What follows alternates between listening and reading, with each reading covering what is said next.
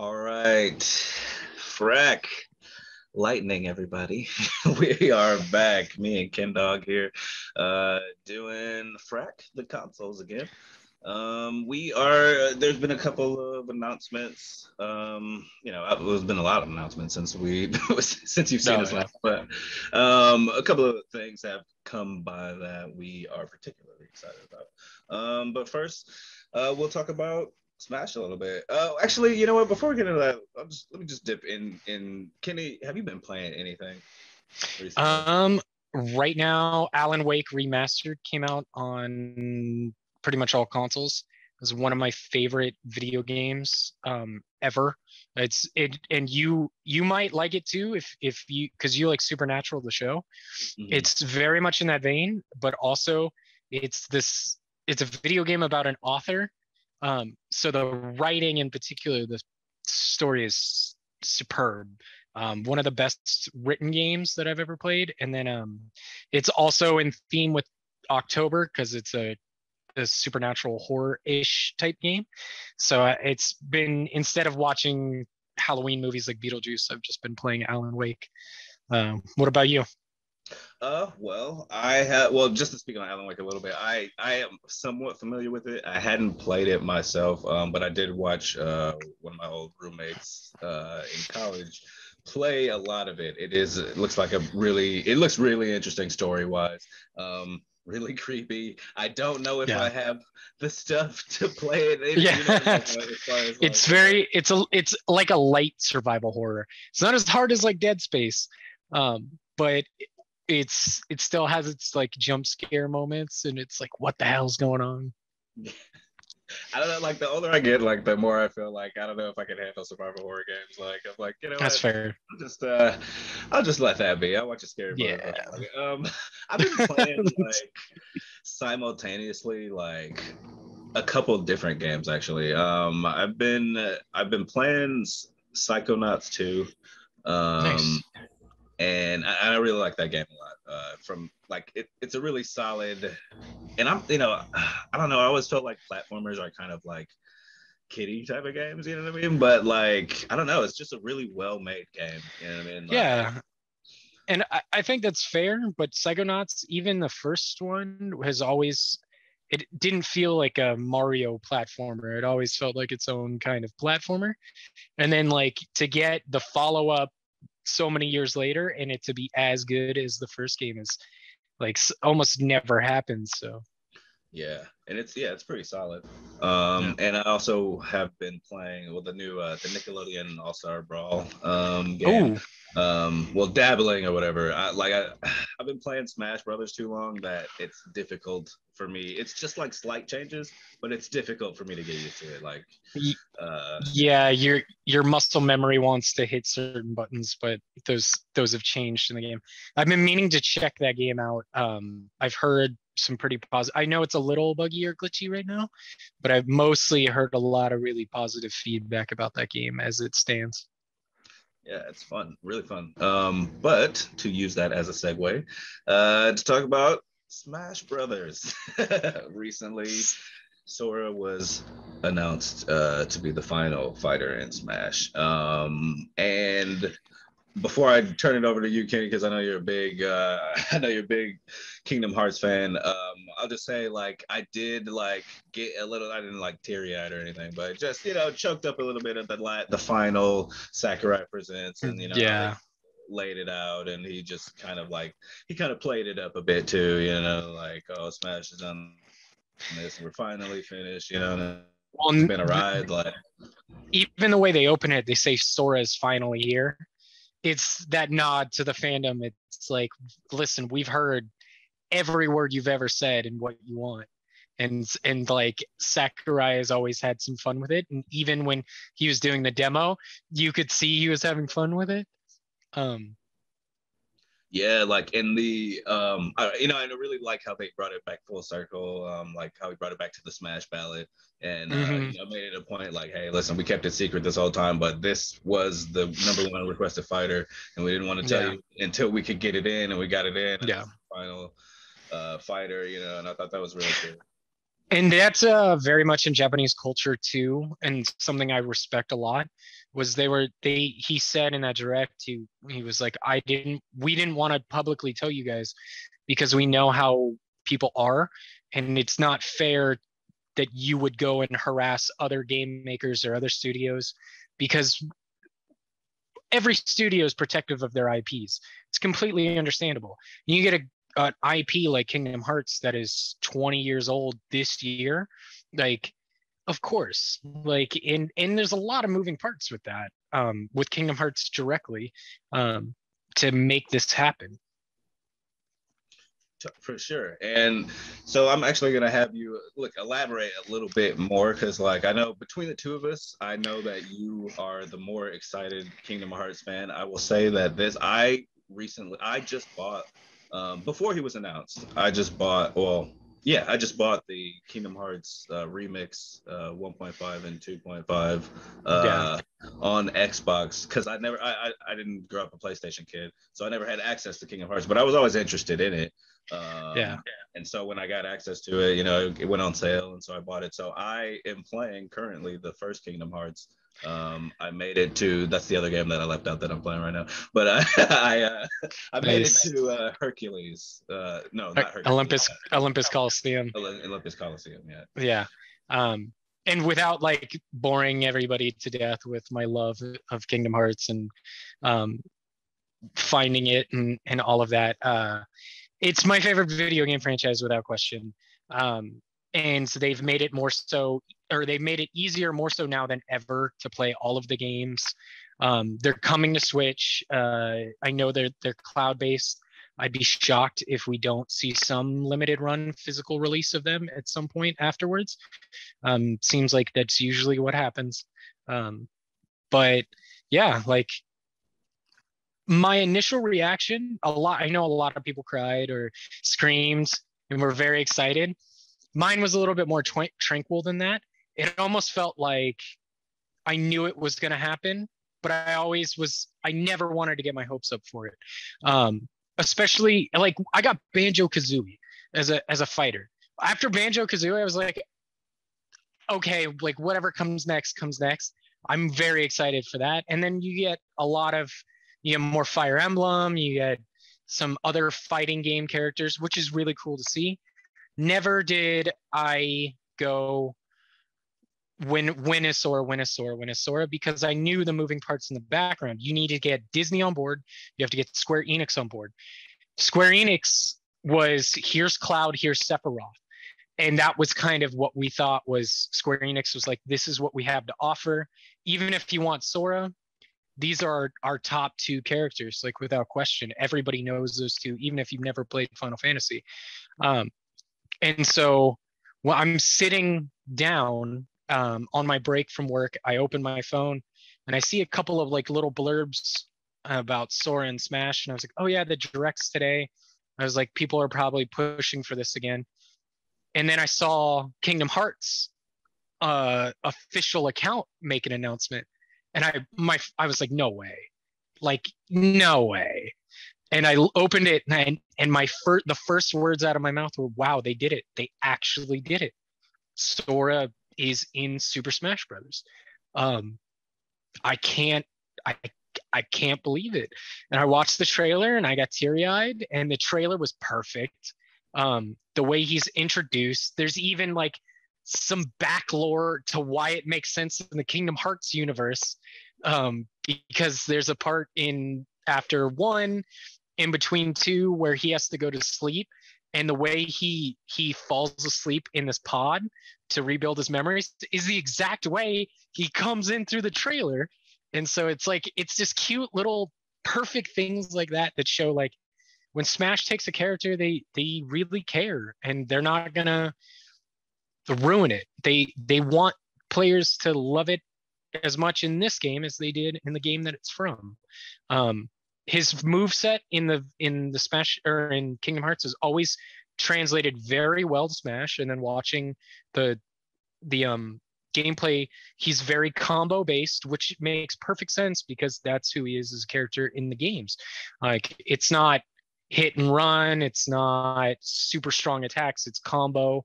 learn your opponent's move set and combo and dodge and through all of that. And that's what translated here. I'll go even further. The outfits and like character select, they did perfect service, like fan service to that too.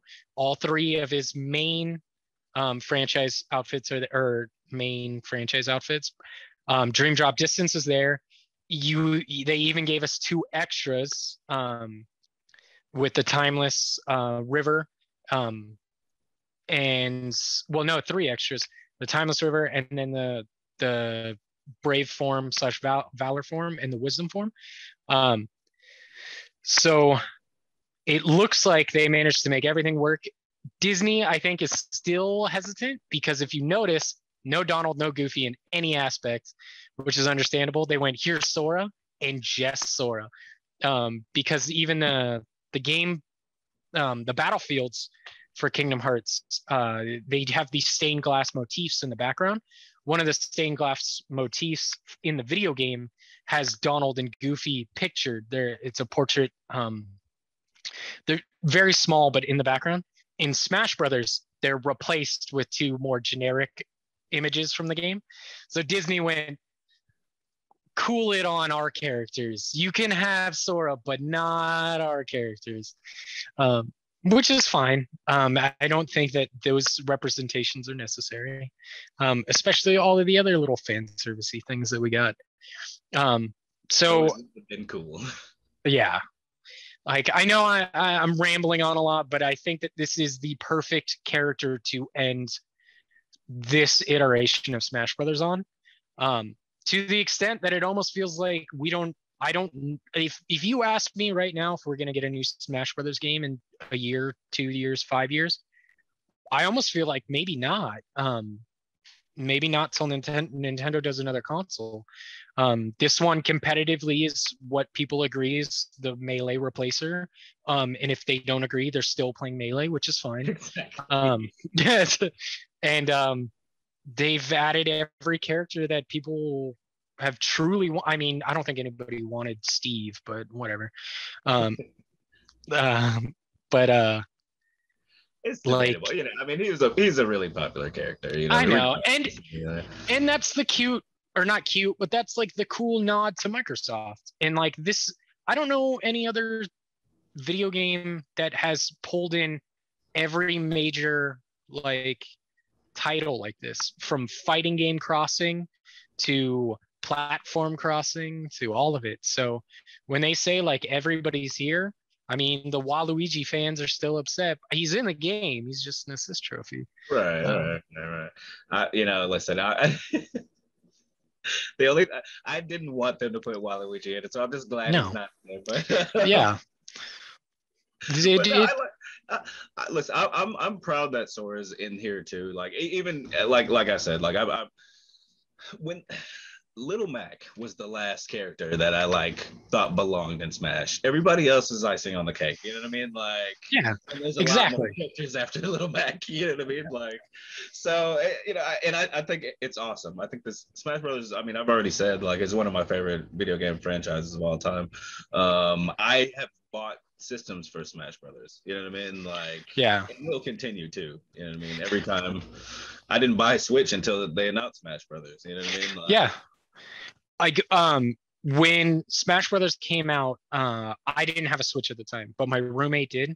And it was his birthday, like, I want to say like 2 weeks after Smash came out. I bought the limited edition with the Pro controller for him, just so I could live vicariously through it. I was like, here's your birthday present. And he was stoked and loved it. But I was like, I wish I bought it for me. But like, like this, there's something that in the back of my mind touched on my heartstrings when I saw it. It's a meme format, but it started with, and it was Mario tripping Yoshi from the old N64. And it ended with Sora and Mario shaking hands. And I was like, that is the full circle, which is also symbolism because the Smash Ball is a circle. But awesome. All right, so Like I said, I'm a Smash fan. I'm happy for you, Sora fans. And we can gab about this all freaking day and night. But let's move on to another franchise that's near and dear to my heart. The Pokemon franchise. There was just some new news that came out a couple of weeks ago. Mr. Ken Dog here hasn't been up to snuff on it. We're gonna catch him up to snuff, and we're gonna chat about that because I'm pretty hyped about this. There are a couple of things in this trailer that they showed that I'm really jazzed about as a Pokemon fan. There's a lot of good Pokemon news coming out right now, especially the Platinum and Diamond remakes, or Pearl and Diamond, and then maybe Platinum. We'll see. I feel like it'll probably have what made Platinum special, like already baked into its DNA. Maybe, yeah. The time, like Garatina stuff, like we'll see. But yeah, no new Arceus trailer, and I need to watch it.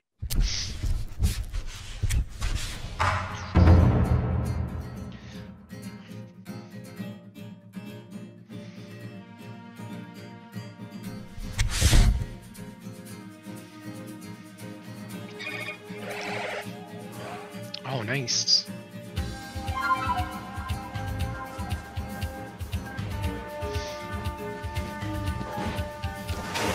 Very Breath of the Wild vibes. Like the whole action band, like so really like late.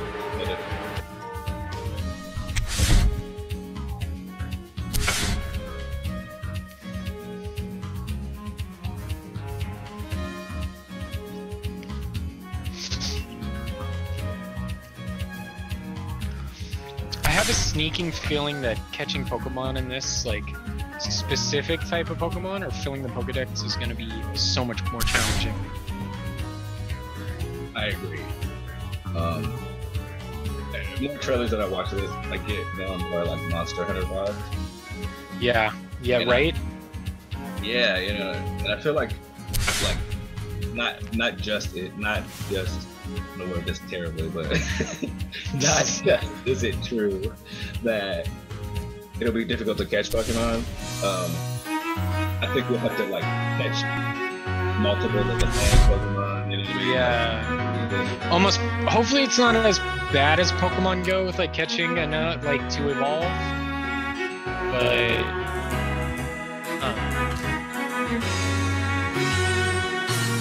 what makes me nervous is possibly timed exclusives. What do you mean by that? Like you can only catch Mewtwo like this day of the year, or like. I mean, they've already confirmed. Like we already see a day and night cycle in the trailer. Yeah. And they like showed off the same area just to show off that that there are different things gonna be there. I've never seen that version of Scyther. It's crazy, you picked up on it immediately. That's cool.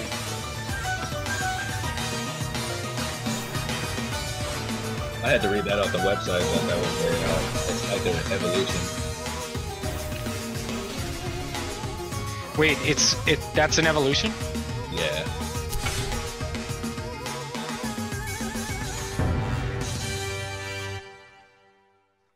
It still low-key kind of bugs me that Scyther got an evolution, but Pinsir didn't.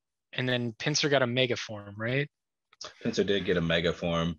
I don't know that Pinsir isn't going to get an evolution for this game. You know what I mean? Because they've already shown like new forms of Pokemon that we already have. You know what I mean? Yeah. Like we got that Braviary that we're flying on. Which is kind of like the HM Fly, but that looks so cool. Like it's so dynamic. We can fly in and stuff around. And then even that flight mechanic seems very Breath of the Wild. So I think that they are probably keeping a lot to that because it's the game. If you have a Switch, you probably played at least 10 minutes of that game. So I think that it's going to be like almost native controls for anybody who picks this up. If you played Breath of the Wild, you'll probably be able to play this. It's an interesting point. Yeah. One thing I thought was really awesome was that there's a quick shot where the Pokemon trainer is riding the fish, riding the Basculegion. Yeah. And it jumps up out and then throws the Pokeball as you're like mid jump. You know what I mean? I was Yeah. like, well, that's pretty awesome. I wonder if you'll be able to do that like flying or something too. Yeah. Just swoop in and throw a Pokeball. You're like, oh, I see. I don't have, da da da, and like you see it underneath you. Or it's gonna be, I could see it being like that Monster Hunter kind of feeling a vibe where you need a certain amount of the same, and like once you catch it or like work to catch it, kind of like with that, it was Cleavor, right? Was the name of that? So that seemed like a boss battle with a health bar. You take it down, you make the catch, catch the Pokemon. So after you catch a certain type, or every first initial catch might be a battle, but every catch after that might be like you walk by, you can toss a Pokeball at it. There's like an odds whether you catch it or not. Oh, I see what you're saying. Like the first time, it'd be a lot more difficult. One thing I noticed about that boss battle that was really cool too is that like all of the different mechanics used in the boss battle. Because at first, like you, the player, are fighting the Pokemon, and then like there was a moment where the player had a Pokemon out fighting Cleavor, and then it was like back to like just the player kind of fighting with it. So it's like they're mixing a lot of mechanics, like almost like it's an involved boss battle. You know what I mean? It requires like a lot of your, I guess, more of your attention than Pokemon typically. Right. There's just hit it, try not to kill it, and then throw a Pokeball. This seems like a little bit of Dark Souls, dodge roll, attack it, and then maybe there's a phase change where your Pokemon's introduced, and then that's when you can more catch it. I did not say hit it and quit it. Crap. But yeah, I think that's really cool. Like one of the the other thing I think is cool. I always think it's cool when they allow you to customize your trainer a bit. They've added this and that in there. I think that's awesome. I'm interested to see like a lot of the past mechanics and stuff. But to that's what I was getting back around to. The point you were making about Monster Hunter and catching things multiple times. I did see in a previous trailer like they were showing little hints of like it's not, the Pokédex doesn't get filled as easy as in previous games. So like in previous games, you catch a Pokemon and it's just like, oh, here's all the information of it. It seems like here, pieces of information get filled out as you catch the Pokemon. Interesting. Yeah. So it seems like it's like there's this piece of information, and then you catch it again, and then it's like, oh, then it might do this. Or if you can catch it at day and then you catch it at night, or you can like under certain circumstances, like maybe like Snorlax you need to wake up, but Munchlax you have to catch with like honey on a tree. Maybe there's like some, once you catch both, like it fills in some gaps or some missing pieces. Like 100, I can tell already 100% completion of this game is going to be incredibly challenging to do. But it looks like a ton of fun, and it seems like one of those games that is perfect for the Switch. Whether you're playing it on the go or you sit down and play on your TV. Knowing the Switch and the on the go, I think that's why it's going to be as much of a grind, because it's going to be designed to be like pick it up for 20 minutes, like while you're on a bus or a train to get to wherever you're going, and then come home, you sit down, you play for like an hour or two. Yeah, I guess now my only kind of worry about it would just be they haven't shown us much, and there's still time to show more. My only worry is they've shown a lot of the catching. This is what catching is like. This is what you are. You're kind of a Pokemon researcher, and you're kind of going out and all about you're catching stuff and researching it. But they really haven't gone into much about like beyond that. What is the game about? What are you doing? Story or the lore?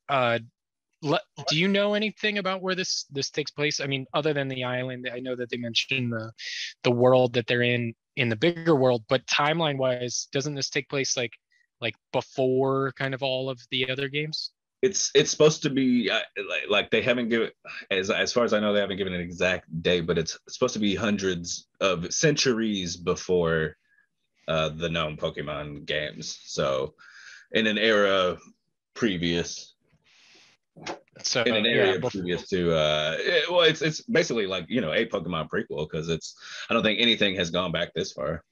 no. Pokemon lore. Um, Pokemon lore wise, I don't think so. No. Um, so yeah, that's what seems really cool to me. Um, so I'm curious to see more story trailers. If we get, I know Pokemon never really gives story trailers anyways. It's always like, here's the cool new thing or the cool feature to get you excited. Here's what's different. Mega evolutions are basically Digimon. Um, but yeah, like this seems, it's on my list. Definitely another reason to, keep my Switch going. Heck yeah. All right, well, ladies and gents, that's pretty much all we got for you today. If you like the video, don't forget to like and subscribe or whatever. See you later.